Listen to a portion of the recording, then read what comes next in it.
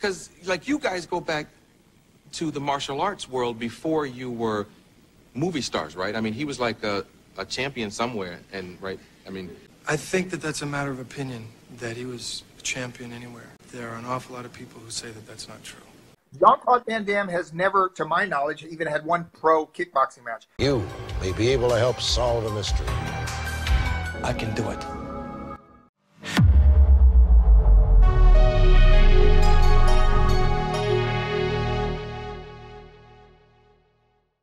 Hey guys, in today's video we're going to talk about Jean-Claude Van Damme's fight record. There's been a lot of controversy going on over the years as to whether he was ever a karate or kickboxing champ prior to him becoming a movie star.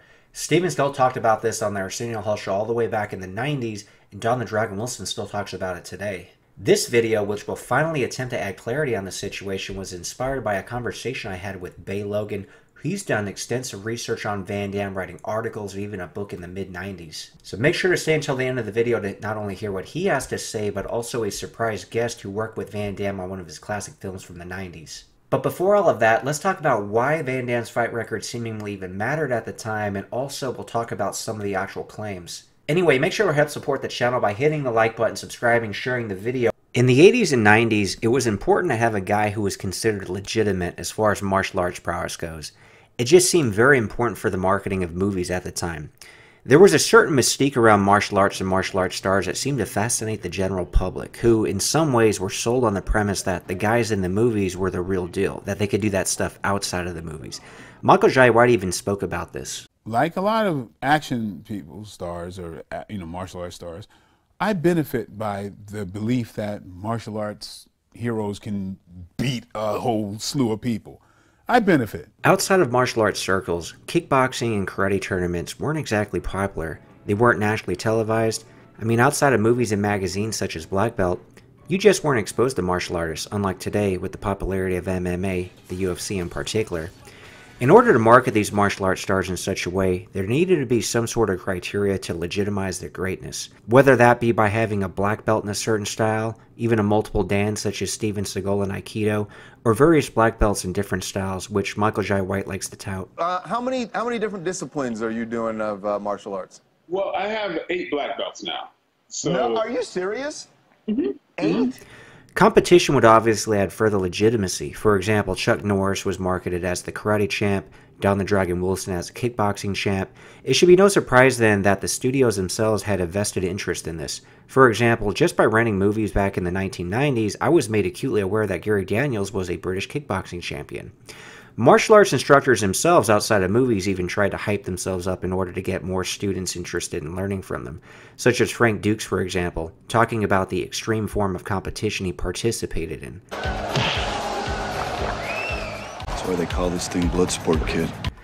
Because movies were really the only platform for a martial artist to show his or her skills, it only seemed fitting that the audience would want to see actual martial artists in these films, myself included. As far as Van Damme and his so-called fight record is concerned, I think a lot of the confusion originally stemmed from the fact that Van Damme fought under his actual birth name, Jean-Claude Van Varenberg. He would actually change his name to Van Damme later on, which I'm sure helped his film career as it sounds way cooler. It's interesting. The reason he's called Van Damme is because of familial relationship with like an elderly uncle figure who's a textile guy who's still around, actually. I know his son, who claims to be the nephew of Jean-Claude Van Damme, who would claim to be such a thing, and that was not. But I mean, he's not really. He's like kind of, but in a Chinese familial way, yes, because we call everybody uncle and auntie, who's older. But he took on the name Van Damme from somebody in Hong Kong who was a textile manufacturer. Okay, he's my family. It's worth pointing out that the Johnny Cage character from Mortal Kombat was inspired by Jean-Claude Van Damme. The character of Johnny Cage, like Van Damme himself, has the background of being a martial arts action movie star who people claim is actually a fraud. I see the press is still giving you a hard time. Yeah, they think I'm a fake. Now, if you go to Wikipedia, there's a little section on Van Damme's fight record controversy, which also talks about the lawsuit Frank Dukes had against Van Damme over co-writing and consultation work Dukes did on the film The Quest. Wikipedia says, According to the lawsuit, Dukes also accused Van Damme of lying to the public about his martial arts fight record, stating that when Dukes tutored Van Damme while Van Damme was laying carpet for a living, Van Damme exhibited a lack of martial arts skill. Van Damme's lawyer Martin Singer responded, "There are records that document his martial arts acclaim. Why, just look at his movies. He didn't get those roles on his acting ability." It is the truth. He's the one who did those splits on chairs. He doesn't have a stuntman do that. That hurts me just looking at it. It should be worth pointing out that Van Damme did shoot No Retreat, No Surrender prior to ever meeting Frank Dukes and working with him on Bloodsport. Long story short, Van Damme looks pretty damn impressive prior to Bloodsport. If you guys go to Van Damme's Wikipedia page, you'll see it's pretty extensive covering the competition. So for example, the semi-contact / light contact record, you got all these opponents, you got the dates, you got the notes, the locations, etc. Van Damme obviously won the majority of these fights, a couple losses here and there. But this is way too extensive. Like, it's highly doubtful somebody just made this stuff up. This is likely legit, no question. Now, when you get to the kickboxing record, this is what people like Don the Dragon Wilson have a problem with. Jean-Claude Van Damme has never, to my knowledge, even had one pro kickboxing match. Oh, but he lies and he says, "Oh, I'm 18-1 and I'm a former champion. European world champion." This is more likely referring to full contact karate, basically any format of karate where competitions, they spar full contact and allow a knockout as a winning criterion. And if you look at the method, Van Damme pretty much won all these by knockout more or less. The one loss he does have is a disqualification. But again, you have all the different names, you got the countries where these guys are from, you got the event, the rounds, the times, locations, even notes. So I don't think like he necessarily probably had boxing gloves on, like the type of kickboxing matches that Don the Dragon Wilson would have had, for example. But these are probably hardcore fights if you think about it, especially in the late 70s, early 80s. So I'm pretty sure Van Damme like is, quote, legit as far as like his fight record goes. In this 1983 interview, Jean-Claude Van Damme explains full contact. He said, "It's another form of karate which is practiced with hand gloves and feet gloves. Is a karate that is performed in a ring where we calculate the points or we win by knockout. So it's called American Boxing from USA. Now, obviously there's a translation issue going on there because what they're doing is not exactly American Boxing from the USA. Oh, here's a quick thing, too, on Van Damme real quick, because you mentioned, I think you wrote an article about him, like some British publication. Like, researching Van Damme, did you ever research or find out anything about his so-called kickboxing record he had back in Europe? Yeah, he was a champion in, well, there was a misapprehension. I mean, it was basically, I think, what we call point karate, but it was called kickboxing in Europe at the time. Whereas in America, kickboxing was only when you fought in the ring to a knockout. Mm-hmm. And when Jean-Claude was fighting, it was more what we would call point karate, but it was called kickboxing. I'm trying to remember why. And it was somebody had copyrighted the name. I think boxe américain is the actual French term for kickboxing, but that had been copyrighted by somebody, so they had to call it kickboxing. So when Jean-Claude came to America and talked about his bona fides as a champion, he was like, well, I was a kickboxing champion, which in the context of European martial arts at that time, he was.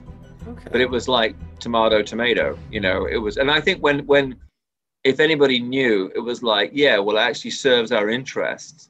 Like, we're making a movie about the guy and he's playing a kickboxer if we say he's a kickboxer. I want some ball. Give me the ball.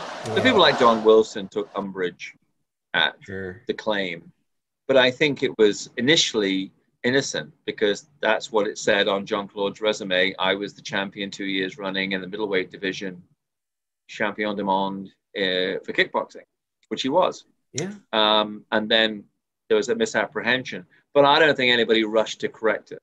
So maybe that's where you might.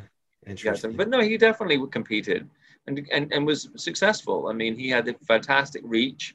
To this day, he does. Very fast legs, very good flexibility. And no, that's what he used back when he was fighting and doing these very fast, and he would do these, score points on people, and he would win, and then he became a champion. Yeah. Hey guys, I also recently had the pleasure of speaking with Jeff Langton over the phone. He, of course, played Sonny from Lionheart. You'd recognize him. He's a actor, stuntman, Taekwondo Hall of Famer. So really cool guy, but had him try to shed a little more light on this whole Van Damme fight situation, and here's what he had to say. I mean, it's on Wikipedia. He's supposedly like 18-1, I believe, with a bunch of knockouts. But essentially, I'm trying to find the truth of his fight record. If you want to know about Jean-Claude, this is what his trainer told me. He was a point karate fighter, okay? And he had a lot of matches in Europe. This is what he did. And I think that he had, like, when you do the point karate, like I did point karate, I did a lot of tournaments. I did tournaments like every other weekend. Sure. And they turned out to be full contact. And then, you go through, like, you fight 5 guys, it's point fighting, but it's almost like full contact. Then the last one, what they would do is that they would let you blast each other, and, like to knockout, if you get a fight for the championship for grand champion or whatever, they let you go at it. You know what I'm saying? I mean, this is the way it was back in the 70s. Now, Jean-Claude, I talked to that trainer, and specifically what he told me, I said, did Jean-Claude ever fight full contact? And he said, yeah, he fought full contact karate tournaments like Koku Kinsai.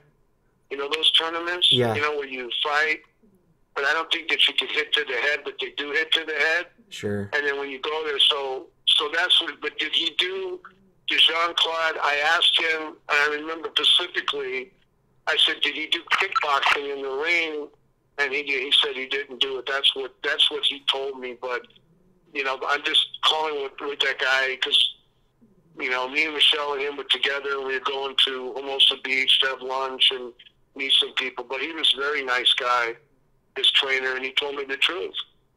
Okay. And so, I mean, that's the best I can recall for you, David.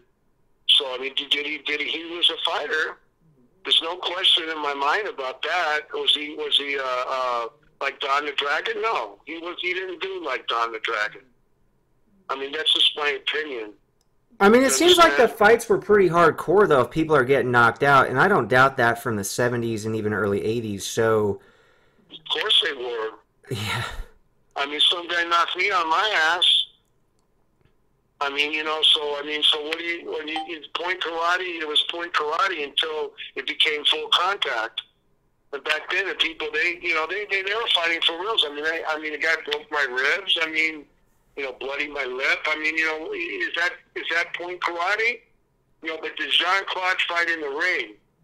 Like Don the Dragon, was he a rated kickboxer? I think in general, though, he could be considered a legitimate fighter. I mean, even my old Kempo instructor used to say those competitions, guys wouldn't pull their hits for points. They would really try to hurt the guy. I mean, even in the 90s. Oh, of course. No, of course. Even in the 90s, my brother knocked a dude out in a Taekwondo, quote, point tournament with a spinning hook kick. So people get hurt. These are kind of real fights to some degree. So are they Don the Dragon Wilson type fights, like you said, with boxing gloves in the ring? Yeah, I don't think so either, but I think we could still consider Van Damme a legit fighter, and I wouldn't be surprised if he got quite a few knockouts. If you're good and you're talking to a guy that, I mean, I've been doing professional boxing for over, 40 plus years. I've worked over 40 world title fights. I mean, I train world champions, real world champions. Is Jean-Claude a real fighter? And my thumbs up on it. Yes, he is a real fighter.